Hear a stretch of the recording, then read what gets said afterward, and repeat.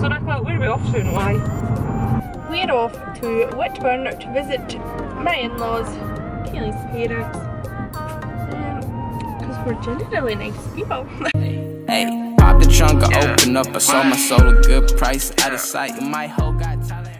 Kaylee's dad's a little unwell at the moment, so we're going to go and visit him and see how he's doing. Pick up a couple of parcels that we got delivered as well. Well, Kaylee got delivered. I don't even know what they are. Don't know what they are. They're probably things that were like £1. And I ordered them for China 3 months ago, and that's them just arriving. I don't know what they are.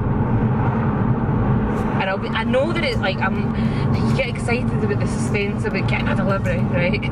Or a package being delivered, especially if you don't know what it is, right? And then or you a letter. open it and it's disappointing. You open it and you're just like, this is the most anticlimactic thing ever. What is this? So the reason I get some of my mail delivered to my parents is because my dad is retired and he had to retire due to disability. So there's pretty much always someone in my house, or my mum and dad's house I should say. And it's just so much easier than having to arrange re-deliveries and things like that. It's just easy, just having your deliveries, your packages and everything like that just sent to one area where you're just guaranteed that there's someone always going to be in and they'll be able to pick it up. But then I've got a 15-minute drive to go get them.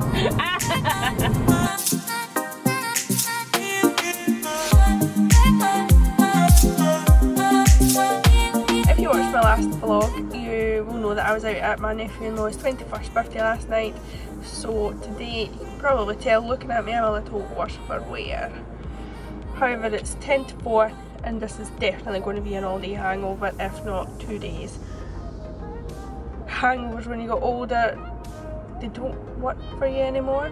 I don't really get hangovers, to be honest, actually, but when I do get them, they last long, and this is a bad one. I just have a really splitting headache and I just want to lie in my bed, but life goes on. And I've got shit to do. But we're now at the petrol station, not even for fuel. I just really needed a drink because I am very parched. So the wife's went to get me one because she is totally awesome. Although a hangover is self-inflicted, my wife's actually been catering for me. She brought me food as we get me a drink because she is totally awesome.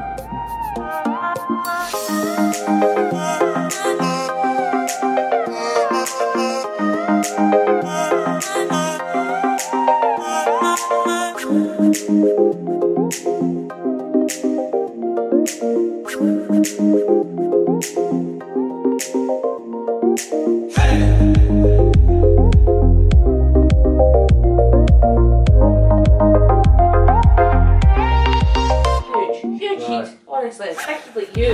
Like, you're the key. Don't you be so fucking cheeky, you fucking monkey that can you. No, listen, he does it currently. You are, he's different. The size it currently.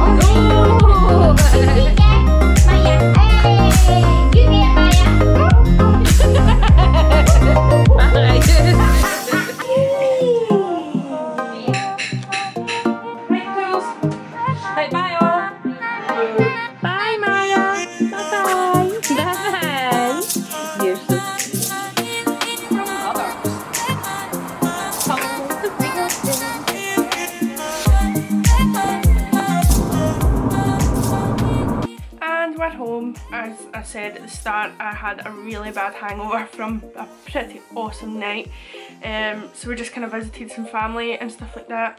Like I said before, Kaylee, my wife's dad, doesn't keep very well, and he's not well at the moment, so we thought we'd be nice and go and visit them, and we are now just home. Time to jump into bed, relax and watch a movie, even though it is still daylight.